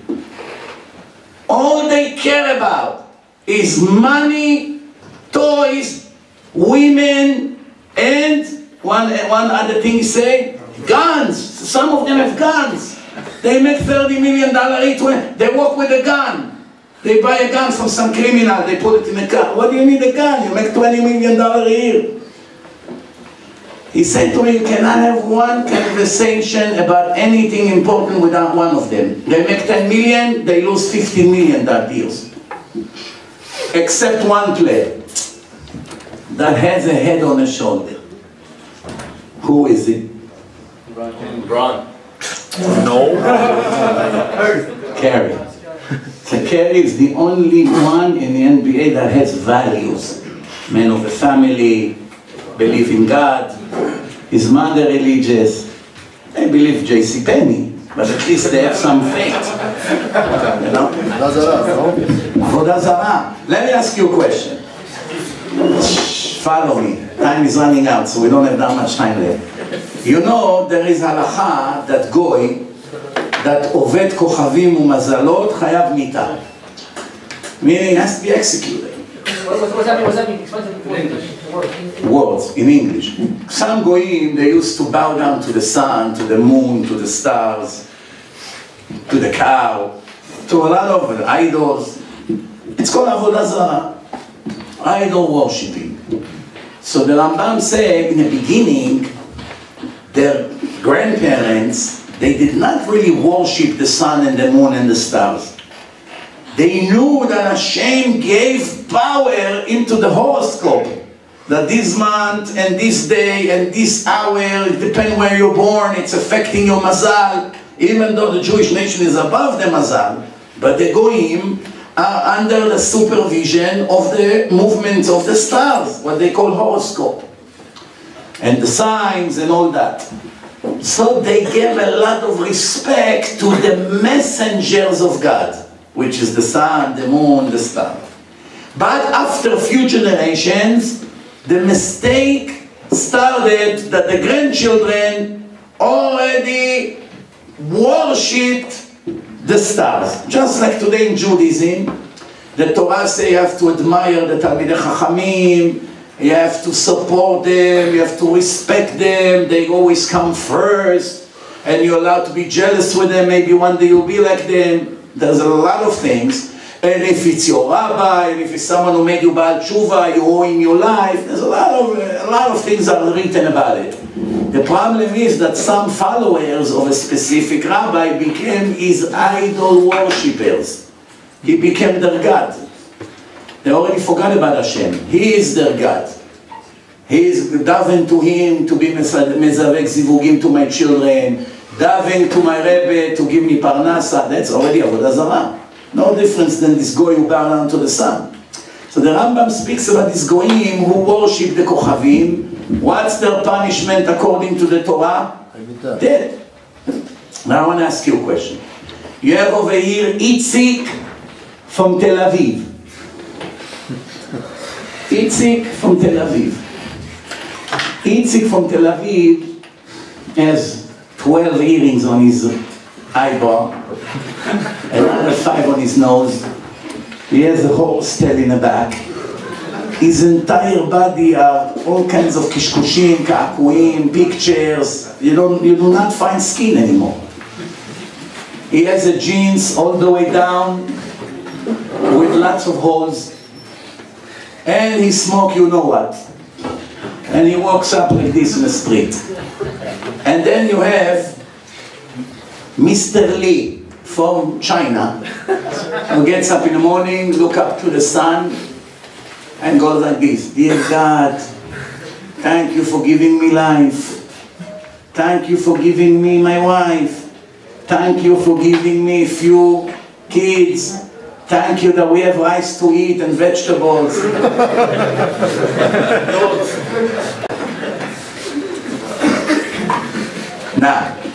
Now, you look at this Mr. Lee, and you look at Itzik from Tel Aviv. Let's be honest, who's worse? If you have to make a partnership with one of them, to put him in charge of your cash register in your restaurant, who would you like? Itzik or Mr. E? Yes. God willing. Oh. Who is Hashem like that? Oh, wait. Huh? Who would you like to be your partner? Mr. Lee. I say, if it was up to me, the Chinese guy that bowed down to the sun and believed that sun is God is 1,000,000 times better than this guy, than Itzik. At least he's looking for God. What does he know from his life? He went to yeshiva? Someone sent him to Jerusalem to sit in a place and learn the principles of life. He grew up in some village in China, and he's thinking, who made this world? Has to be a God. Has to be. So you see a huge ball of fire in the sky. Common sense, without knowing Torah. If you grew up in some jungle, and you don't know about religion anything, but you know if there is a creation, there is a creator, and the creation is very sophisticated. So it indicates about the ability of the creator. So you want to do something for that creator. Please, thank you for making me, thank you for giving me food. So you're thinking that it's the sun. So you bow down to the sun every day and pray, and what does the Torah say? You chayav mita. You have to be executed for that. Even the shogeg. Imagine what's going to be the end of those Jews who rebel every second of their life against Hashem. Tel Aviv, parties. You're allowed to walk in Tel Aviv? Who said that a kosher Jew allowed to walk there? The filthiest city in the world. זה יותר קדוש מניו יורק. אדמת תל אביב יותר קדוש מאדמת ניו יורק. האדמה של תל אביב. Depend where in New York. זה ארץ הקודש. נכון. ניו יורק זה לא קדוש. נכון. אבל tell me now, where a Jew is allowed to walk? In Monsey or Lakewood or in Tel Aviv? בארץ ישראל. ירדן, סוריה, לבנון, זה ארץ ישראל? נכון. אבל let me ask you a question. If you had now a choice to live with your wife and children in Monsey or in Lakewood, or to live in Tel Aviv with all the gays over there, where would you like your children to grow up? בני ברק, פתח תקווה. Yeah, no, don't run away from the question. You gotta choose from Monsey to Tel Aviv. You got the point. I want to refresh your memory. Is the Gemara say that when the Mashiach come, all the yeshivot and the synagogues will be carried by Hashem to Eretz Israel, and the din of the yeshivot of Chutz La'aretz, it's like the din of Eretz Israel. So, okay, now. We have to get airport in Jerusalem. Yeah, how'd you get here? Tel Aviv airport, no? No, it's not in Tel Aviv. Ben Gurion. It's here, it's in Lud. Not that it's better. Salute the Arab shoot at you in the middle of the day there. You heard what happened there 6 months ago, no? Yeah. Rabotai, I would like to conclude. You do not want to put put the water on the fire because you want to make yourself coffee, so you want to boil the water. So you put it for 20 seconds and you take it off. And put it and take it off. And put it and take it off. Overall, the entire day, the water was on the fire for 3-4 hours. But on and off. It gets hot, hot, hot, hot, 80 degrees, it goes down to 0. 80, 0, 80, 0, all day. The water never boiled. Still full of germs. Still the same water like before. So the idea, what I'm saying to you is, you finally made a huge step in your life. באמת, you deserve all the admiration in the world. And I 100% mean what I say. You do, you do. You are the pride of HaKadosh Baruch Hu. Trust me, even more than people who learn all their life in Yeshivot Torah. Because they're born into it. For them it was natural. But for you, you came from where you came and you made that step and you deserve ממש a great חזק וברוך ויישר כוח. אבל I say, if you do it right. Meaning, once you hear, really steig seriously. Put your life into the place, into the Gemarot, into Halachot. Do not go, not to Ben Yehuda Street, and definitely not to Tel Aviv, and not to secular places. Stay away from the girls around, even if she's your cousin and she comes with her. Stay away from all this. Try to stay away from your phone. Better not to, because the problem is you get holy, you get inspired in yeshiva, 3-4 hours, you're full of fire, you feel close to Hashem, then you go to this stupid thing and you travel all over the wicked world. What you gain, you lose. What you gain, you lose, like the water. The water gets almost boiling and goes down to 0. Goes up, go down. 2 years there, in the end you go back to university and Hashem Yirachem what's going to come out of you. But some people did actually do it right. We had a guy in our yeshiva, if you see him today, in the wildest dream you would not believe when I show you his picture, how he was before he became a Baal Jew. He came to yeshiva 20-something years ago, 25 years ago. He was a bodybuilder, training all kinds of celebrities. He found out the Torah, he came to one city yeshiva, he sat almost 18 hours a day learning. There was no lunch break for him. Someone brought him a little sandwich, what he was eating while I learned, from early in the morning until midnight every day. He was very serious. Today is Av Bedin of Bet Shemesh, Shochet, Moel, Sofer Stam, one of the best, genius Talmid Chacham. Every halacha in Shulchan Aruch he knows by heart, include all the Nosei Kelim and Farshim. The entire Shas he finished few times. You have to see when he walks in the street how people in their 80s come to get brachot from him and kiss his hand. When he wanted to go into the Bedin, the Dayanim over there were in their 70s. And he was in his 40s. It looks a little bit like a joke. Ma, you want to be a dayan with us here? So they told him, no, it's not shayach. So he asked his rabbi to talk to them. The rabbi, his name is Rabbi Rav Peretz. He called up the dayanim and said, what's the problem? He said, he's too young, he's inexperienced. What? Everyone here is 70 and up. So he said to them, I'm willing to do a test with you. I'm going to come tomorrow to Bedin, and I'm going to test you in all Choshen u'Mishpat. If there will be one halacha that he will not know better than all of you, don't accept it. Every question you want. He wrote already few books in Choshen u'Mishpat. You have to see the Askamot that Rabbi Mizrachi Yosef and Rav David Yosef and many others gave him. The light of the generation. He started where you are right now. That was the first step. For Israel, Levaro, Mikdash, same idea. That means each one of you can be like this. Now, what about Parnassah? What about Parnassah? He has a house, he has 2 cars, Mazda SUV for his wife, and a brand new Hyundai, the big ones. He has a nice salary, and everything he wants is done for him. Melechet tzadikim naaset bidei acherim.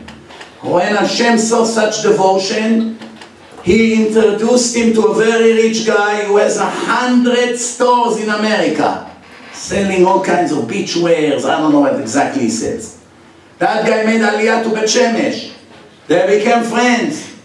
He supported his kollel. The whole kollel the guy paid for. Supports him. Bought him an apartment. Bought him 2 cars. Why? He bought him. Hashem bought him. The same thing I say to each one of you. You don't need to be Rasha to make Parnassah. You don't need to sit with heresy people and kofrim, infidels and gays and Sonei Hashem and leftists in order for you to make a living. Get it out of your head. It's kfirah.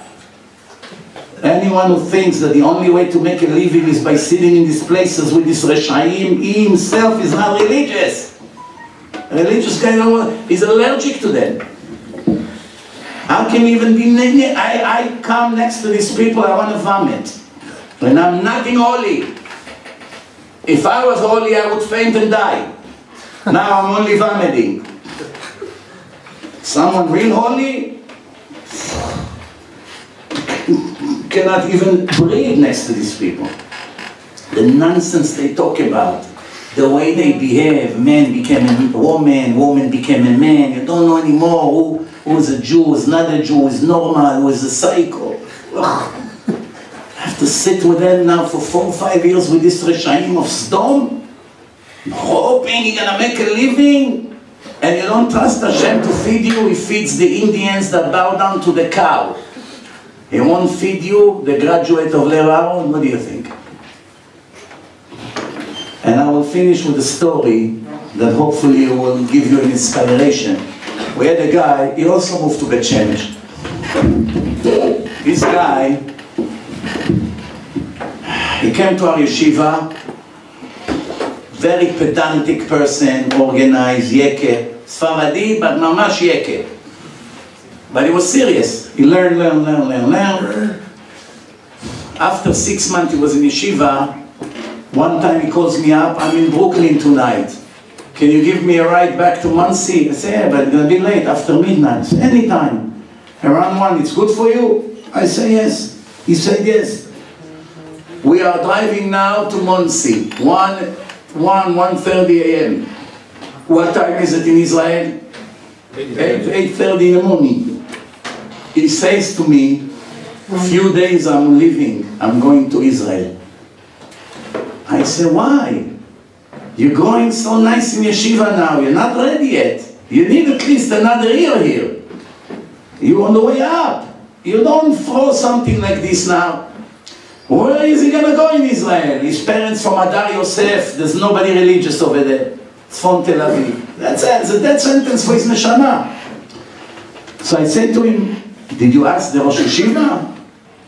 He said, yes, but it's not that I want to go. Believe me, the last thing I want is to go. I love it every minute here.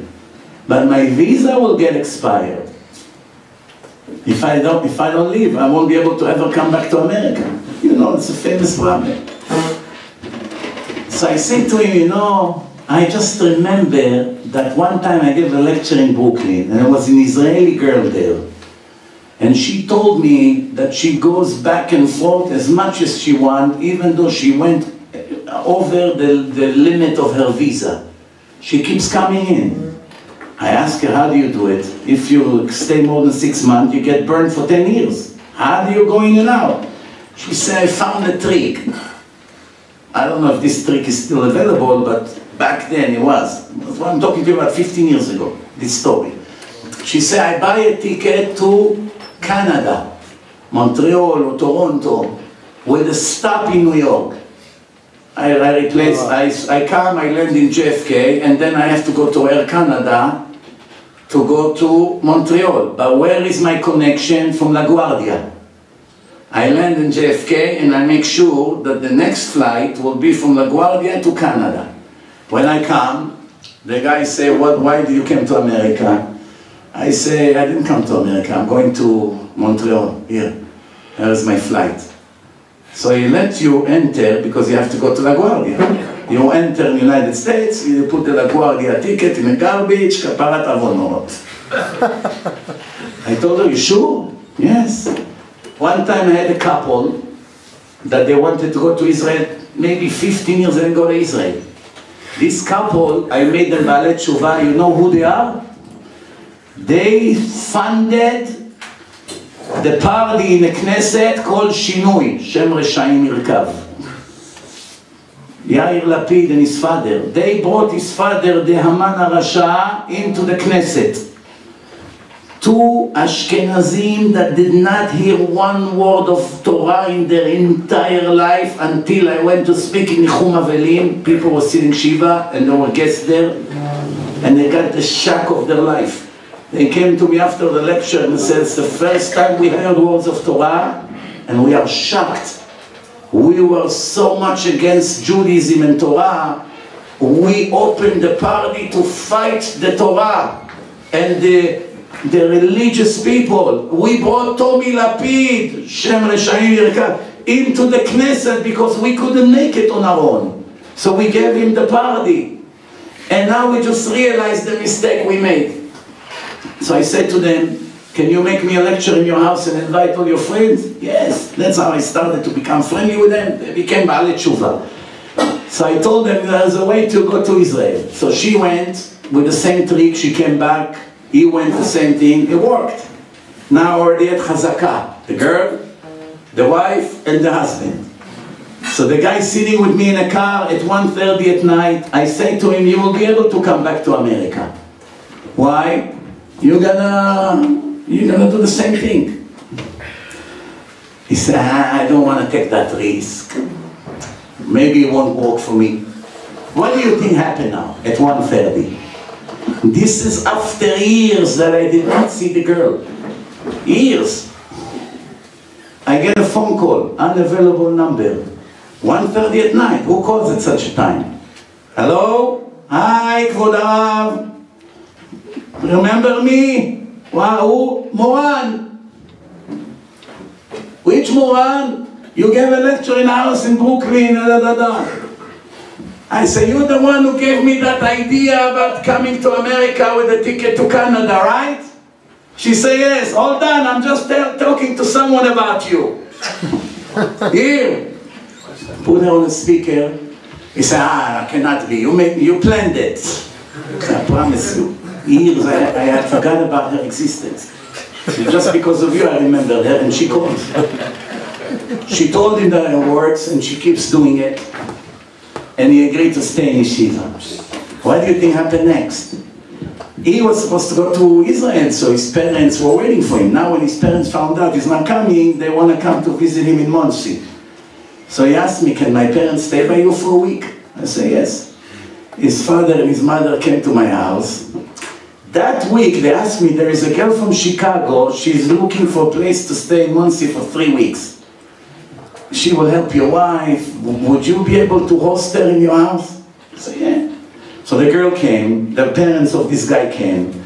I see his father checking her out like this. I said to him, Benny, I read your mind. He said, don't you think she's good for my son? I said, she's perfect for you. You just gave me a great idea. We made a shidduch between them. They got married. They made aliyah. You have to see what a ben Torah this guy is. Everything worked out for him. What do you think would happen if he would go back to Israel 6 months after he was in yeshiva? What do you think would happen? If he would be married to Goya, I would not be surprised. יש אדם קונה עולמו ברגע אחד. You can buy your eternity in one moment of a decision, or chas v'shalom to lose it in a minute of a decision, bad decision. And the decision, you already made one correct one, is to come to Yerushalayim to learn, but it's not enough. You need a follow-up. Get rid of the bad, sur mera, get rid of the bad phones, get rid of the bad environment, do not go to places like Tel Aviv, do not go to all kinds of parties of Americans, New Year's Eve, this, all this shtuyot. Cut it out of your life. And hopefully you'll be smart enough not to waste a minute of your life to go into university and burn your neshama there. Hopefully. I know sometimes it's your parents' decision, not yours. I know. What can we do? But you have to be strong. It's your life. חייך קודמים. You have to tell your parents, listen, I'm going to suffer every day. I don't want to do it. I want to be Ben Torah. Don't worry, if you be a big Talmid Chacham, you can make much more money than a nurse. I promise you. They have a list here in Israel. The 10 richest rabbi of Israel. Of Israel, not of America. The one in top of the list. How much money they found in his bank account? Throw a number. 100 million. 1.4 billion shekel in cash. The poorest one on the list. Huh? How much? $30 million. The number 10. And what do you think? These rabbis go to work, they take care of all kinds of Arabs in a hospital. Cough. Cough, Ahmed, cough louder.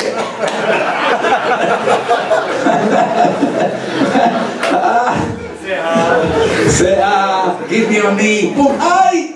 You Yahud, you hate me. You hit too hard. Doctor, I'm getting married tomorrow to my husband.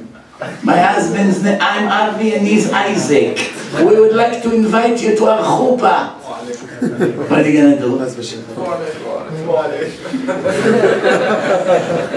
One guy is giving shots, vaccines in Florida. He said to me, Rabbi, I'm giving vaccines all day from morning to night. One guy came, shaved head, big gorilla. I say, lift your sleeve. What do I see? A swastika and a picture of Adolf. Nazi. He said, I gave him the vaccine. After he left, I started to think maybe I broke the halacha. Am I allowed to give vaccine to someone like this? Yes. Yeah. I said to him, the halacha is I should have given him poison so he should die in an hour. That's the halacha. Limchot et zecher Amalek. No, you're going to be a doctor, you're going to have to take care of someone like this. What are you going to do? What are you going to do? Here in Israel it's like this. You don't have to be in America. Here, over here, half of the patients here are Arabs, Sonei Israel. Sonei Israel. You're going to have to work with them. You're going to have to work with Arab nurses over here. With Arab colleagues. That's going to be a doctor here, or in America, same story. What about a lawyer? Depends what kind of a lawyer. Most lawyers are illegal according to the Torah. Criminal lawyers is not allowed. Family lawyer is not allowed. Real estate is allowed. Finance is allowed. But criminal is not allowed. You put in rapists on the street, murderers on the street, you have to defend all kinds. Family is also not allowed because the laws of the United States are against the Torah. Like this Hasidic judge. Every day, every second of her life is Chilul Hashem, and she has to go against Hashem's constitution because she works for the United States. So she has to put innocent Jews in prison, and she has to let murderer Arabs out, and that's what she does all day, getting Hashem angrier by the minute. You want to end the same like her? It's a moiser. Someone, by the way, should know, to be a lawyer, that you have to go to trial. According to halacha, you're not allowed to step inside the secular court or Goyish court. You're not allowed to sue any Jew in a secular court, only in a bed din. Now what happens if you're a prosecutor? Every second of your life is a crime. You have to call Jews into the court and attack them. So every second of your life will be a crime. To make $100,000 a year, you want to be the biggest criminal? Someone that is a moiser, you cannot count him in a minyan. You know, if a criminal lawyer comes into the shul, you cannot count him as one of the 10. If a judge with a kippah on comes into the shul, you cannot count him as one of el minyan. Rav Ovadia Yosef has a big answer about it. You're not allowed to put mezuzah in a court. You're not allowed to put mezuzah over there. It's makom of a war against Hashem. It's mamash Sdom in the middle of town. So if you defending someone from the government, no, at least try to save someone. The idea is the only kosher lawyers are business and real estate and finance. They work in an office, they don't go to trial, it's clerk. Government, this, accounting, things like this, okay, it's nothing illegal. You don't go against Hashem. You don't have to go, but I'm saying, why investing 10 years of your life for it when you can make much more money being a salesman? Get a good product, or work in real estate and make business. All you have to do is to do ishtadlut. Do ishtadlut. You're going to make enough money to live, Rabotai. What about business college? Is it kosher? Or the same professors? It's more. I heard that Lander College is good. Yeah, Torah. Lander. It's more writing. Torah for girls is all religious girls. What about cash advance? Cash advance is a problematic field. Yes. Because even though you work mainly with goyim, because who's going to pay 80% interest a year? But it can create chilul Hashem. If they know you're Jewish and you charge them 40, 50, 60% interest a year, it can bring the Holocaust on us. That's what happened in Poland. The Jews were in finance, they're killing them on finance fees. And once after the Holocaust finished, the survivors went back to their homes, and who do you think killed them? The Polish. They took axes and split their head open. They asked them after the war, why did you do such thing after the war? They were suffering so many years in camps, and then in the end you ended up killing them. So we just could not even imagine that we're going to be again under their influence here in finance and what they did to us before the war. We were so terrified that we had to go and finish the job. Understand? Remember, when a guy sees that a Jew makes money, even if it's nothing to do with him, it drives him crazy. It's in the Torah. What brought the Holocaust of Egypt to the Jewish nation, that they put all of them in camps? When they left Goshen, and they moved all over Egypt. The Torah says, Mala haaretz otam. What was the retaliation of the Egyptians? Soon they're going to join together with our enemies and take over Egypt. Let's put them in camps. What? As long as the Jews were in Goshen, everyone was happy with the Jewish community, the Egyptians did not look at them. So that's whatever you make money. So it's not cash advance, I sell a shirt, they're going to hate me. What's the difference? Yeah, I'm saying. Again, first of all, when you make a lot of money, you do not want to show the goyim around you that you're very successful. Who told you have to drive a Bentley, or a Ferrari, or expensive Mercedes or BMW? Drive a Toyota.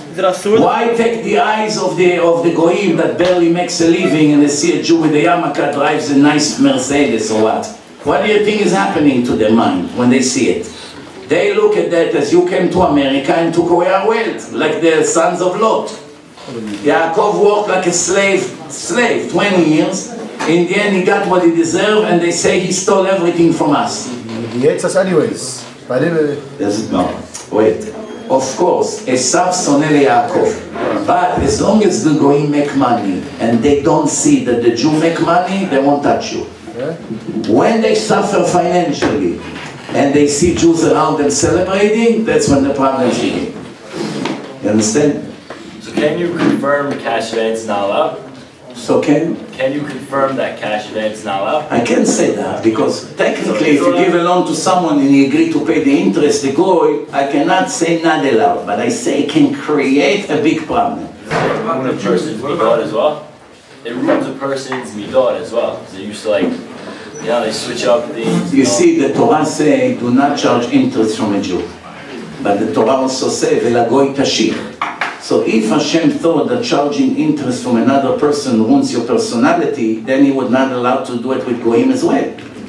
The fact that he said that, some Mefarshim said that it's mitzvah to charge interest from a goy. Not just that it's allowed, but it's mitzvah. But at the same time, you can also pay interest to the goy. It works both ways. If a Jew took a loan from a goy, he can pay him interest. So the goyim cannot say, oh, what kind of a Torah you have, such a racist Torah? So from a brother Jew, you're not allowed to charge interest. But from us, you're killing us on the interest. So the answer would be, no. You can also give me loan and I will pay you interest. It works both ways. So then when they hear it, they relax. Oh, okay, I got it. I get all these questions a lot from Goyim. Goyim listens to a lot of lectures on YouTube. Rabbi, do you believe that the future and destiny of the Jewish people is only here in the land of Israel and nowhere else? You are strong into Zionism, I see. Yes. Tzionich Hazak. My rabbi was a Zionist. Meir Kahana was my rabbi. Meir Kahana was a great person. I loved him very much as a kid. He spoke the truth. 100%. That's why I love him, because he was not politically correct. Exactly. Yes.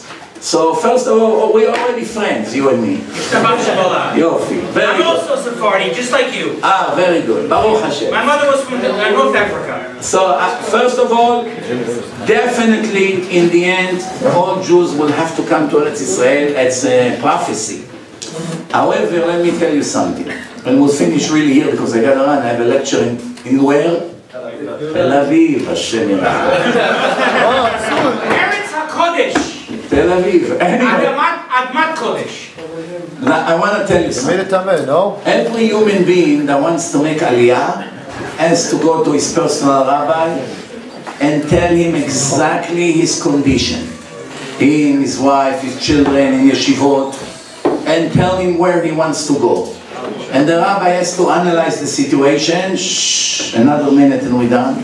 Analyze the situation and make a psak halacha. You can make aliyah or not yet. Why? Everybody understands that it's better in Eretz Israel than in Galut. However, sometimes if a family has a good job, good parnasa, kids in good yeshivot, and they have shlom bayit, and they have good community, everything works for them. They're not allowed to gamble, leave everything that they have right now, come here, even though it's mitzvah to live in Eretz Israel, but you don't know where you're going to put your kids, what yeshivot will accept them, what synagogue you will have, who's going to be your rabbi, what parnasa you're going to make here. A lot of the Americans' family, many of them, unfortunately were very inspired to do aliyah, and Eretz Israel destroyed them. Not the land, the environment. They did not find parnasa, they did not find community, their kids were not accepted in yeshivot, they went off the derech, some of them died from drugs. Some of them even came back to America after spending $100,000 back and forth on tickets.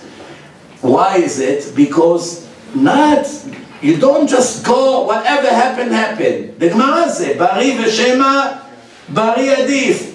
If you have a guarantee parnasa, guarantee children in yeshivot, guarantee shlom bayit, guarantee good community, you don't gamble, maybe I will have the same in Israel. It's a big risk. If in America you don't have anything, no parnasa, barely shlom bayit, the kids are not in yeshivot, then for sure. What's the question? If you suffer here, you might as well suffer here financially. At least you're in Eretz HaKodesh. Then there's no dilemma. But someone that is right now in exile and his children are learning very good, or sometimes you have old parents that he takes care of in New York, you cannot just get up and leave. You have to ask the Torah. I don't say yes, I don't say no. You have to ask your own rabbi. Rabbi, this is my situation. He's going to ask you 50 questions. What about this? Where are you going to live? Which? Did you find out? Did you find the location? He has to know all the details. It's Dinei Nefashot. With all the love we have to the Holy Land, life comes before Eretz Israel. Chacham Ovadia Yosef Pasak. Pikuach nefesh doche yeshuv haaretz. If you're gonna die for sure, well, you're going there to be 1 week in Israel and someone put a bullet in your head? No, we're not allowed to do such thing. So therefore, Rabotai, you have to ask a big chacham, and whatever he say, that's what he's gonna do. I don't say yes, I don't say no. Every person is a different answer. depend on his situation. Last question for today, please. I watched a couple of the rabbi's videos, and I'm quoting from the videos, okay? The rabbi was speaking about Breslin. And the rabbi was saying that what Rabbi Nachman says about clapping hands in the prayer, the rabbi said, זה דברי שטות. The rabbi said, מי שיוצא ליער לעשות התבודדות וצועק, כמו מטורלל, I'm quoting, yeah? And the rabbi said, שמי שרוקד בתפילה ומוחא כפיים, זה דברי שטות, זה כמו מטופש. You know how it's amazing how a person hear and understand what he wants to understand. Now I'm going to tell you exactly what I said. I was talking about one Breslev hippie. הרב סבא. You don't have to say his name. But this is how he prayed. Listen.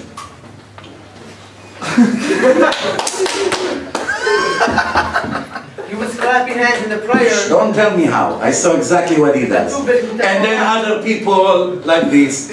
And then many of the people over there are drug addicts. They play trance music and jump like zombies all night. You understand? I say that's Chilul Hashem. That's not the way to come to the synagogue and stand in front of Hashem. Then somebody asked, what about Itbodedut? I said Itbodedut was from the time of Yitzchak Avinu. They did not invent Itbodedut like they try to steal the credit on it.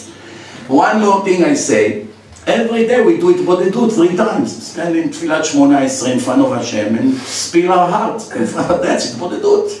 Close your eyes and ask. So why do I need to go and scream in the middle of the night, Tate, I failed? What's this shtuyot? You can stand in front of Hashem no matter where you are. You don't need to go in the middle of the night and put a show and nafalti, I'm dying. That's not the way. So the rabbi said שמה שרבי נחמן כותב זה שטויות? Where does it say such a thing? To go like this and to dance and to take drugs and to play? I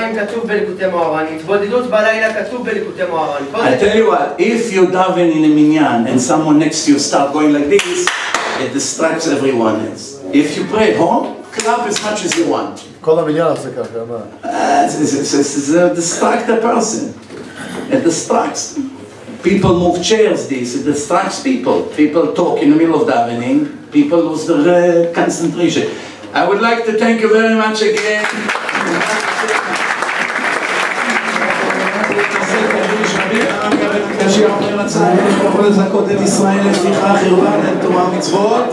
שנאמר אדוני חפץ למען צדקו יגדיל תורה ויאדיר יתקדל ויתקדש מרבה על מה נברא קיבותיה ויבדיר מלכותיה ויצמח פורקנה ויקרב ושכנה נכון ויום נכון ופעל לכל בית ישראל בעגלה בזמן קריב אמרו אמן